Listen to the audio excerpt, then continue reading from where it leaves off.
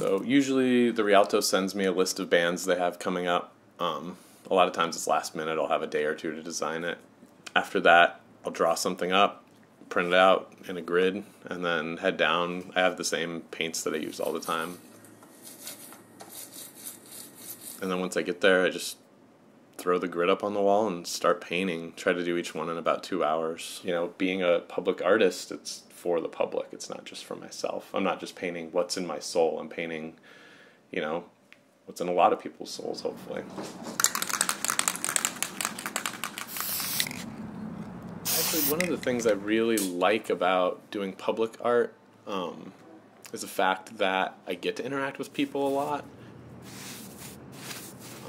Painting down at the Rialto gives me the chance to meet new people all the time, and you know, people drive by and say hello and stop by and watch me paint for a while, and so I make new friends and see old friends, and it's a really rewarding experience. And it's one of the come here. And I've actually purposely chosen a studio space that has a roll-up garage door on it as well, that's downtown, so that I can get that interaction. I used to have my studio in my house, and it just drove me nuts, the solitude. I'm not a very antisocial person. I had a girl call me one time, and she wanted portraits of her boyfriend's hamsters, and I was like, well, I don't really do, you know, pet portraits. And she was like, no, hear me out. I want them sitting in wingback chairs, and I want one balancing a raisin on its knee and one holding up a tiny hamster wheel. And so I took that job. That one was pretty fun. And I've had people walk up to me just while I'm painting, and even if my girlfriend's there, like hand me their phone number and be like, hey, if you want to, you know, what is this rated? This interview? I've had them walk up and just say, you know, hey, if you want to fuck later, give me a call.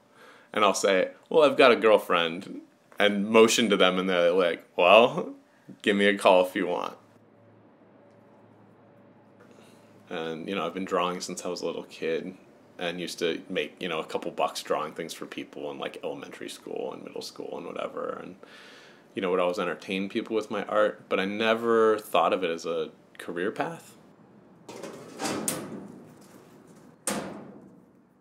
You know, at the end of the day, I just have to look at the paycheck and know that it's getting painted over in a few weeks, and it's not going to be something that lasts. It's just ephemeral, and, you know, ultimately on a long enough timeline, I think everything we create is a little bit ephemeral.